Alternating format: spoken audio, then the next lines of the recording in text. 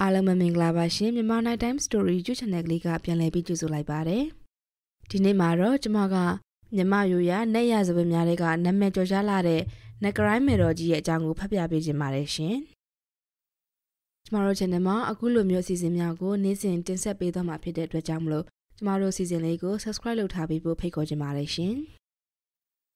နဂရိုင်းမယ်တော်ကြီးရဲ့သမိုင်းနဲ့ပတ်သက်ပြီးတော့သမိုင်းနှမျိုးကိုတွေ့ရှိရပါတယ်ရှင်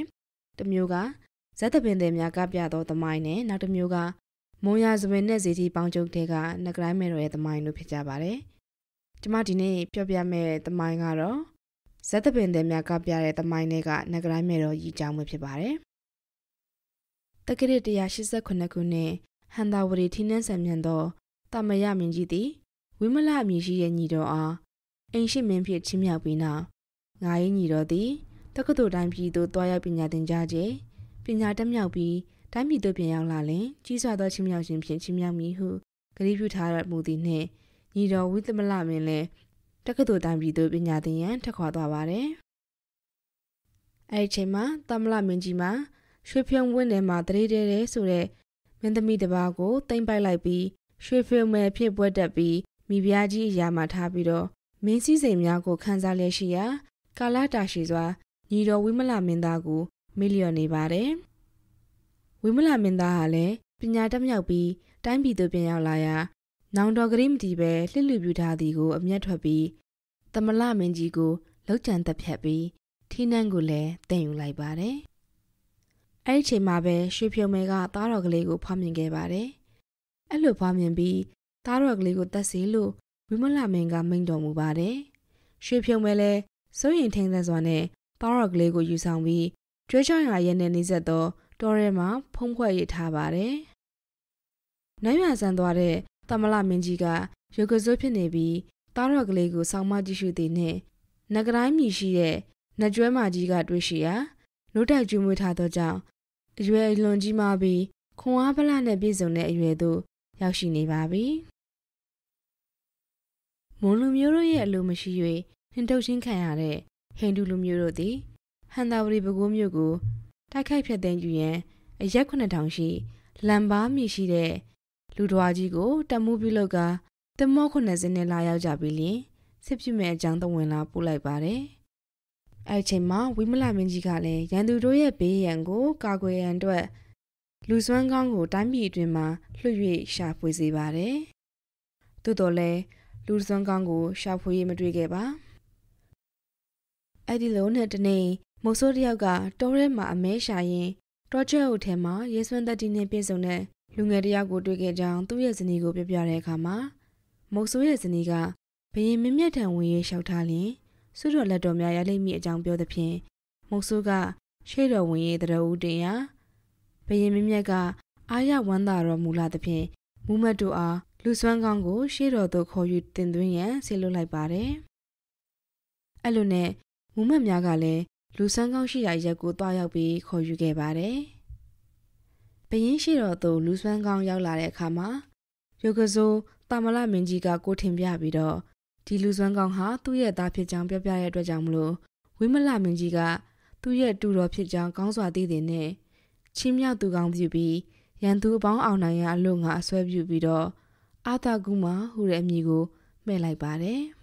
။ပြီးတော့ဘာရွေးတော်ဝိမလမင်းကပြမမိသောအဖြစ်ကိုဝင်ချတောင်းပန်ပြီးနောက်ရောက်လာတဲ့ရန်သူလမ်ဘာရန်က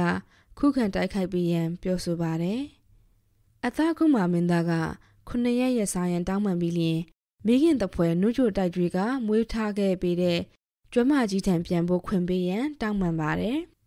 ။မိခင်နဂရိုင်းကျွမ်းမကြီးထံပြန်ရောက်တဲ့အခါမှာမိခင်နဂရိုင်းကျွမ်းမကြီးကရန်သူကိုမြည်တဲ့နေနဲ့တိုက်ခိုက်လျင်အောင်မြင်မယ်လို့တင်ပေးလိုက်ပါတယ်။အာသာကုမာပြန်လာတဲ့အခါမှာလန်ခုလက်မှာမြကြီးတစည်းကိုဖြတ်ကူးရမယ်အရေးနဲ့ကြုံလာပါတယ်။သူအဲ့လိုမြကြီးကိုဖြတ်ကူးရမယ့်အချိန်မှာဒီရေတွေကလှိမ့်တက်လာသဖြင့်ဒီရေတက်မလာအောင်အာသာကုမာက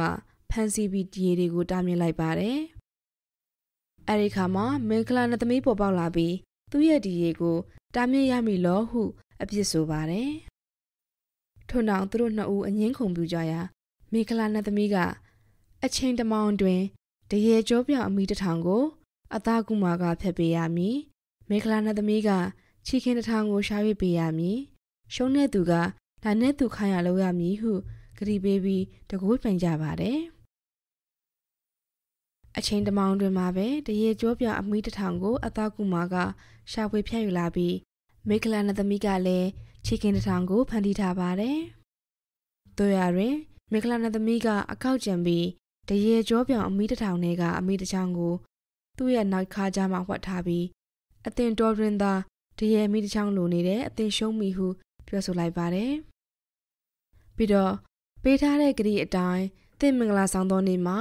စပူရစ်ရွှေစင်ကဲရောက်နဲ့ရွှဲကောင်းကိုဖျက်ပြီးကျွန်ုပ်ကိုတင်မြောက်ရမယ်လို့မိခလာနဲ့သမီးက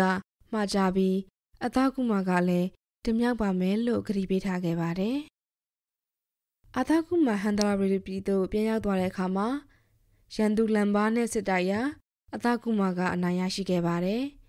ဘာရီတော်ဝိမလမင်းကြီးကလည်းသူ့ရဲ့သမီးတော်စောနန္ဒာနဲ့လက်ထပ်၍အင်ရှိမင်းအရာကိုအနှင်းလိုက်ပါတယ်လက်ထပ်တဲ့နေ့မှာတော့စပူရစ်ရွှေစင်ကဲရောက်နဲ့ကျွဲကောင်းကိုဖျက်ရန်ရှာဖွေသောအခါမှာနဂရိုင်းကျွမ်းမကြီးကသူ့ရဲ့ဂျိုပါစပူရစ်ရွှေကဲရောက်တဲ့သူ့ကောင်းကိုဖျက်ပါပြီးရင်နဲ့တင်မာလို့တိုက်တွန်းတော်လဲအသားကူမာကမဖျက်ရသောကြောင့်ကျွမ်းမကြီးကတားကမဖျက်ရလျင်မိခင်လေပင်ပေါ်ဓာတ်တင်လိုက်ရန်ပြောသဖြင့်အသားကူမာကလေပင်ပေါ်ဓာတ်တင်လိုက်တဲ့အခါမှာကျွမ်းမကြီးကတစ္ဆာပြုလိုက်သဖြင့်ခေါင်းပြက်ကျသွားပါတယ်ပြီးတော့အဲ့ဒီနဂရန်ကျွဲကောင်းပြက်ကြီးနဲ့မိခလာနဲ့သမီးကိုတင်မြောက်ခဲ့ကြပါတယ်အသားကူမာကမိခင်တပွဲနှုတ်တိုက်ကြွေလာတဲ့နဂရန်ကျွမ်းမကြီးကိုတတ်မိပြီးကန်ကြီးထိုက်သောကြောင့်ထိုးပြမပြောက်ရန်ကျွဲကောင်းကိုဖျက်ပြီးနှက်ဖြစ်နေတဲ့နဂရန်ကျွမ်းမကြီးကိုတင်မြောက်ပါသားရသည်မှအစပြု၍ရိုးရာနှက်ဖြစ်လာခဲ့ပါတယ်အဲ့ဒါနဲ့ဆက်ပြီးမွန်လူမျိုးများကမင်္ဂလာဆောင်တွေမှာကျွဲကောင်းဖြစ်ပြီးနဂရိုင်းနက်ကိုတင်မြောက်ခဲ့ရမှာကာလကြာတဲ့အခါမှာတော့ငါငရက်နဖားကျွမ်းများကိုပါဖြစ်ဆွက်ပြီးတင်မြောက်ပါသားနေကြတာဖြစ်ပါတယ်ရှင်ကျမတို့ channel ကလေးကိုအခုလိုမျိုးနေ့စဉ်နေ့တိုင်းလာရောက်နားဆင်ပေးတဲ့အတွက်ကျေးဇူးပင်အထူးတင်ရှိပါတယ်ရှင်ကျမမနီလာပါ